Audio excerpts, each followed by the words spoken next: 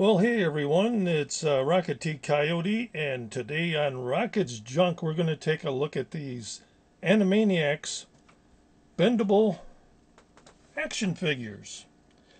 Now, I think I picked these up at the Warner Brothers Studio store in Ann Arbor, Michigan. We've got Wacko, Yakko, and Dot, voiced by Jess Harnell, Rob Paulsen, and Tress McNeely. Now, back in the 90s, you had the voice artists making the rounds, visiting the various Warner Brothers studio store.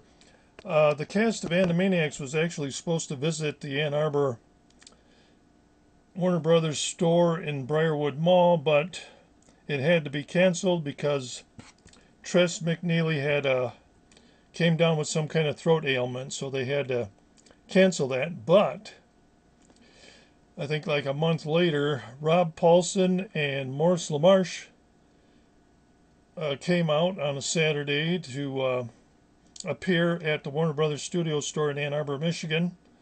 And Rob Paulsen was in rare form. He was a local voice talent on a radio station in Flint, Michigan, WWCK, which I don't think exists anymore. He would do various characters on a radio program called Buffalo Dick's Radio Ranch. And I think during the 1980s he left the show to do Teenage Mutant Ninja Turtles. I believe he was the voice of Michelangelo, if you will. And while he was, during his visit in Ann Arbor, he was doing all his characters, not just the Warner Brothers ones. He was doing The Mask, and I think he was doing Vinny from Biker Mice from Mars, and of course Yakko. A young fan would come up to the desk to get his autograph, and Rob would say, "Okay, what's your name?" "Kevin." "Well, hello, Kevin."